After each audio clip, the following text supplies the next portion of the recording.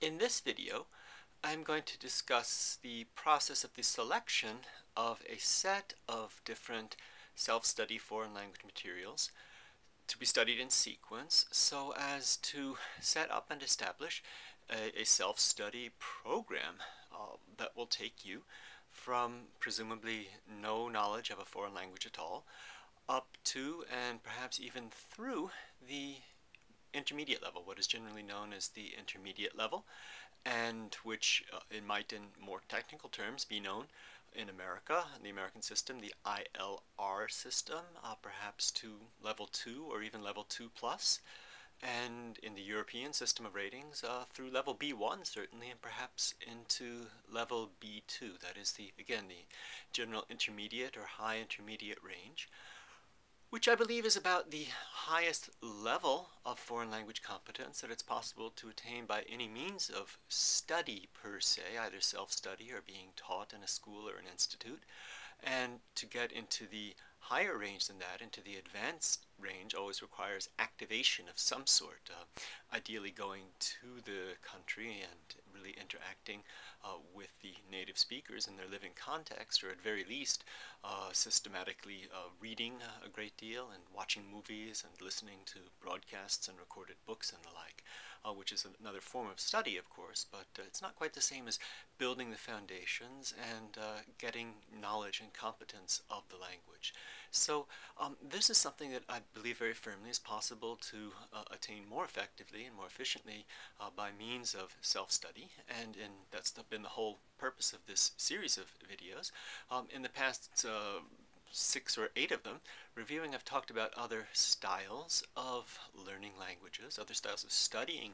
we can call it, but in fact many of those methods and many of the most contemporary methods are designed for people who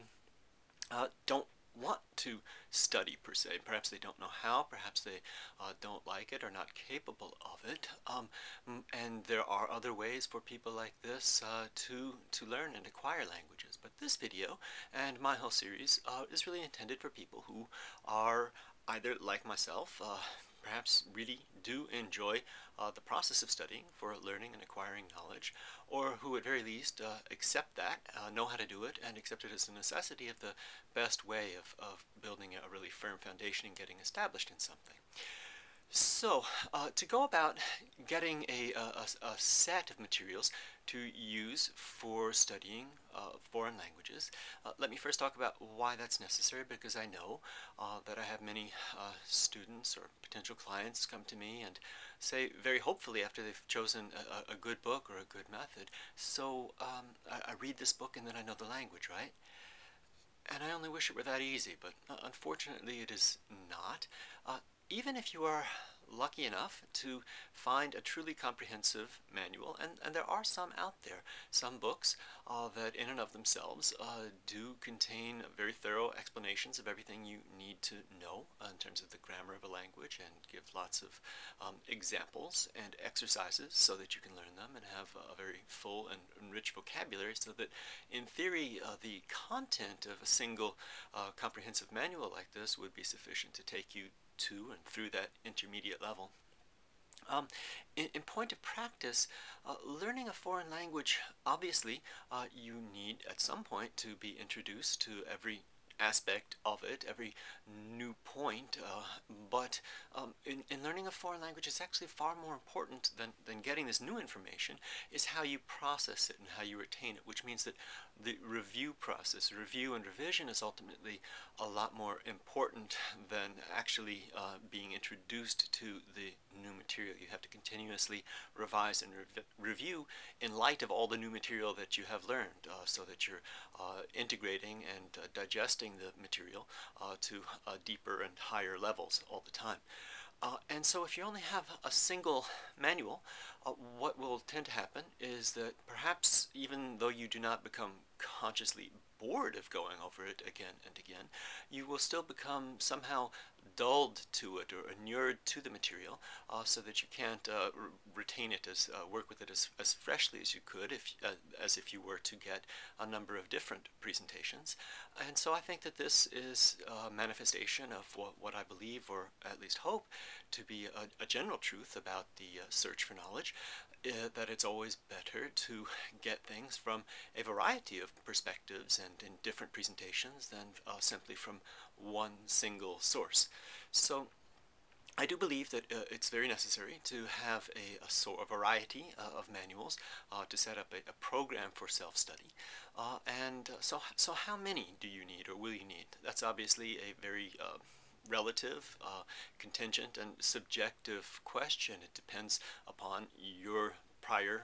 level of experience in studying foreign languages, and upon the relative difficulty of the language that you want to study. That is, how different and exotic it might be, or how relatively easy and familiar it might be to you. If you have some experience, and particularly if the language is similar to your own or languages you've already studied, in those cases you might do with a single comprehensive manual or two. But in the case of languages that are relatively exotic or very exotic, that use utterly different systems of writing and of thinking and of vocabulary and everything, you probably will need to get your hands on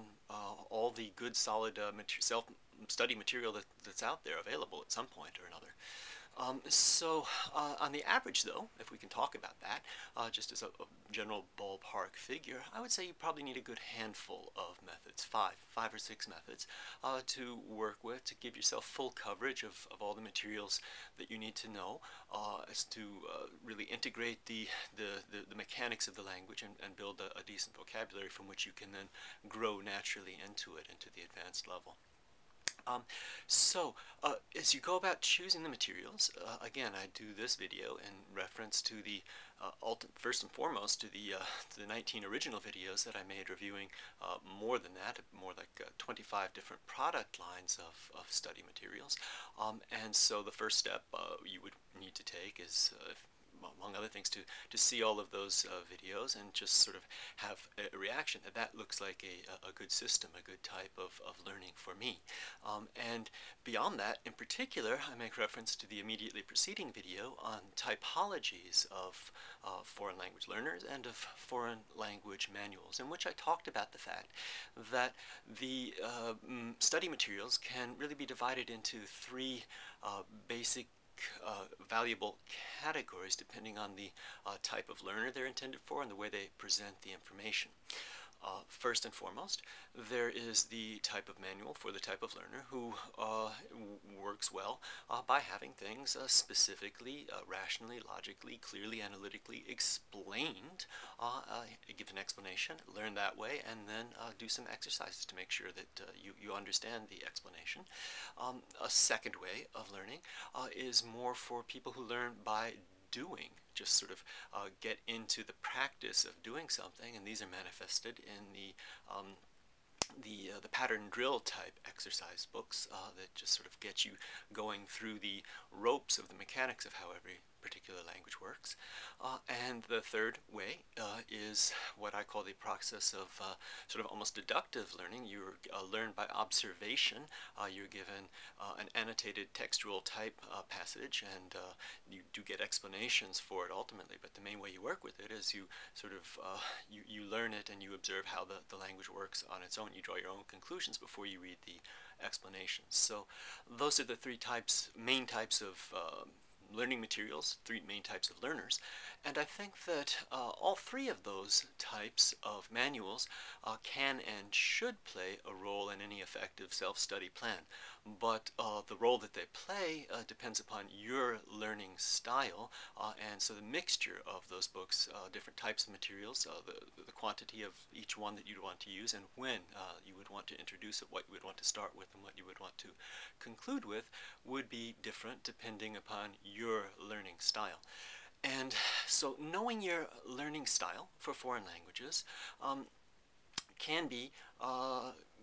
sometimes a bit problematic, because the way that you learn and process a foreign language may or may not be similar to the way that you learn other things. So if you're an experienced learner and you know how you generally process information, you may think, well, I have a logical, analytical mind. I think that I would learn a language best by processing, by using the sort of the grammatical explanation method. And that might be the case, but it might not. You might find that you would actually learn better by one of the other methods, by practice or something, which might surprise you. And the reason for this is because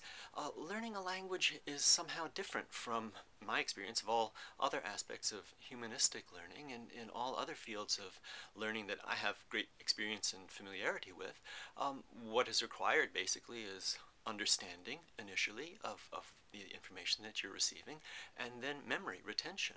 and that's pretty much enough to build a body of, say, historical knowledge or literary knowledge or something along those lines. But when it comes to linguistic knowledge,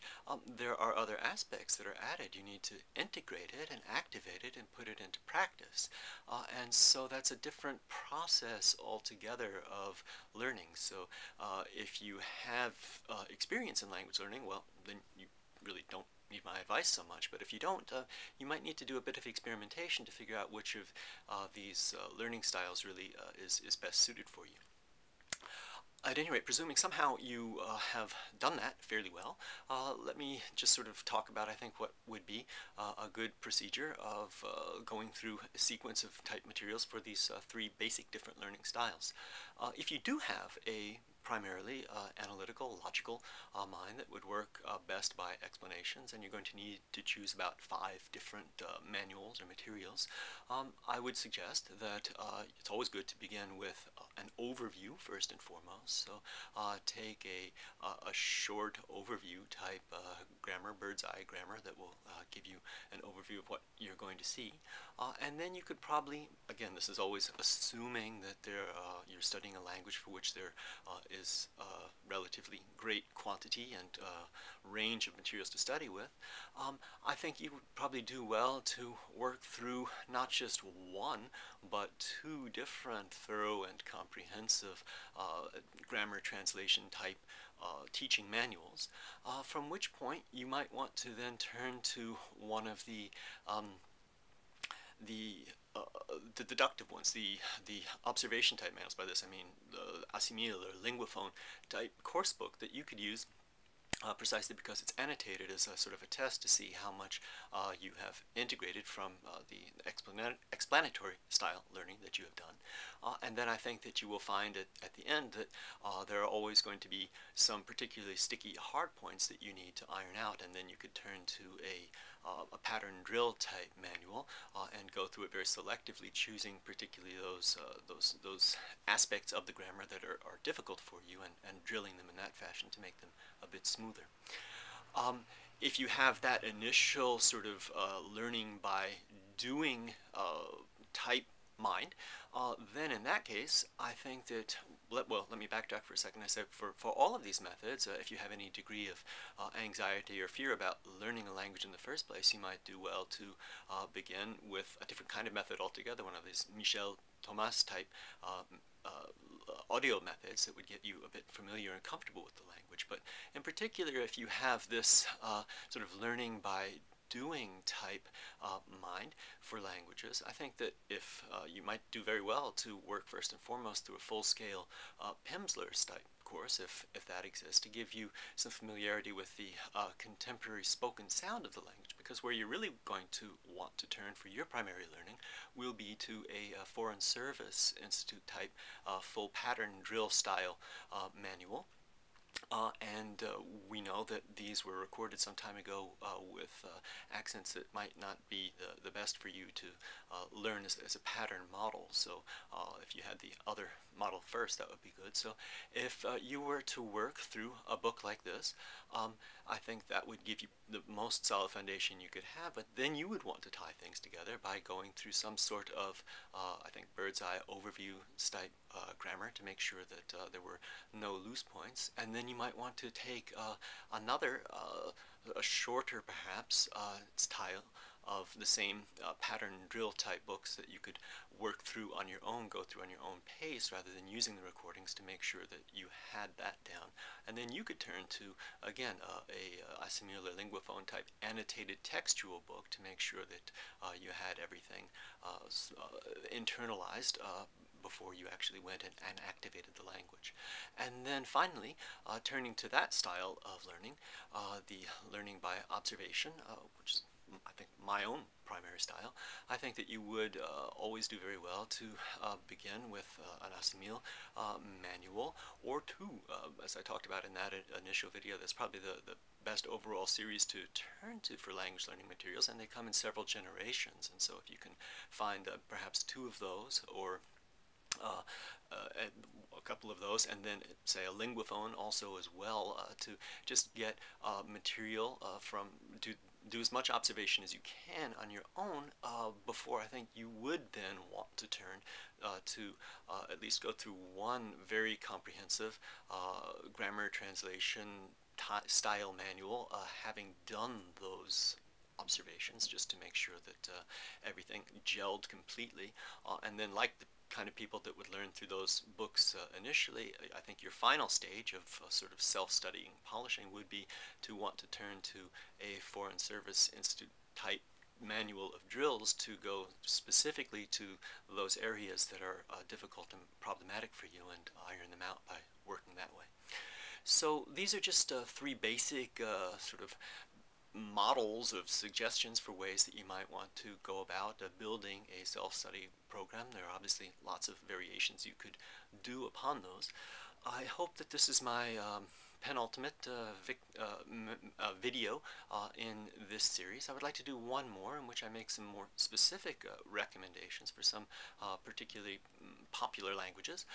and then finally, at long last, I will move on to making some other series of videos for other language families, like I did for the Germanic language family, and some more methodological and videos, and also some videos talking more about literature and great books. So